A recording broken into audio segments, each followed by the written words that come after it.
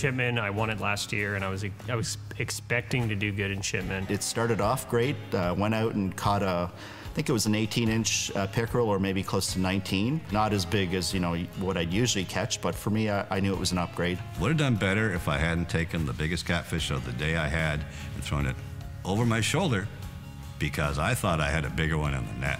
Me and Darren are like, you just chucked the bigger one back. 100% you did.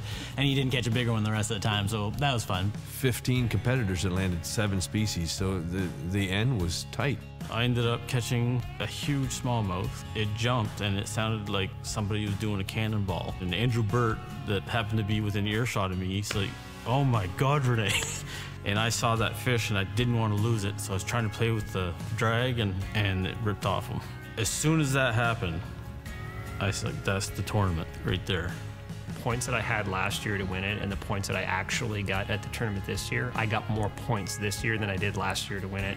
I really think what happened in Shipman was we're getting more competitive. And we have some new guys out that have, quite frankly, impressed a lot of people, I think.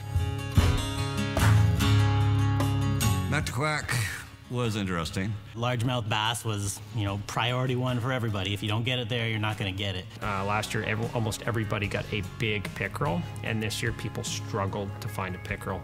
It did not fish like it did last year. I didn't land my largemouth until probably 2:30, I think. Everybody has down days, and Mactaquac was my down day. Like last hour, I get a text from Renee, and anytime I get a text from Renee during tournament hours, I know he's having a bad day. So I was fully expecting others to have substantially higher numbers than I did. But when we got back to the launch, I was pleasantly surprised that I had won. Little to my surprise, Darren won. It was a great weekend for him. I ended up winning the lunker points those days, which bumped me from 4th to 3rd place. Heading into the finals, I thought, I got a chance. I was leading all season, and then Mactaquac, I got bumped by 3/4 of an inch for first. I knew going into the finals, it was, a 1-point difference. And looking at the other guys that were behind, a sturgeon or a muskie could bump me out of first easily. So I had to put everything on the line going into Fredericton. Chipman saw newcomer Will Redmond clinch a victory and prove anyone can win. While Mactaquac proved to be a difficult fish, Darren Moran leveraged a game plan and experience into his first win of the season, setting up Jean Mazeral with a 0.75-inch lead going into the final stop in Fredericton.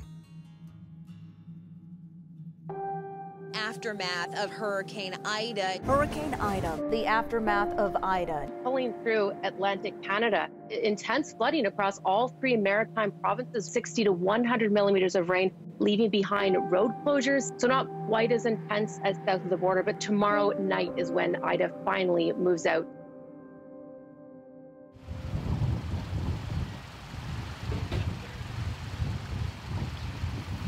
Well, I got there and walked around at 4 o'clock in the morning.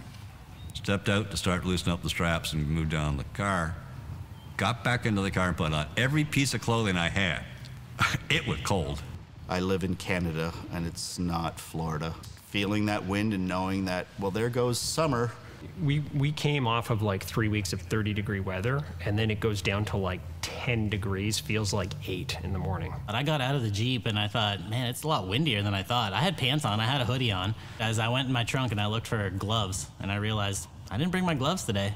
First tournament all season that I didn't pack my gloves. I won't lie, I saw the waves in the wind, and I kind of chuckled to myself because I know there's several anglers that are not comfortable in that. So in my head, like, well, there goes some of the competition. It sucked. As soon as you opened the Jeep door, I realized immediately I am not wearing enough clothing. Don't know what else to say. It's pretty darn cold out. I am not wearing enough clothing. Not gonna make it better, I don't think. It's rough out there, huh? I was gonna wear shorts, and then I threw on a pair of jogging pants. Anybody that thinks it's gonna stay dry today got a vivid imagination. So I've been in the same condition with Renee before. We were within 1.5 points, I think, at the end of the year. What'd I do? I went out and fished for sturgeon the whole day. Again, in my opinion, swing for the fences. Like, just go out there, sit there until you get one. John knows how to catch sturgeon, so sturgeon all day. I've told him 100 times, sturgeon all day. You need to catch a sturgeon.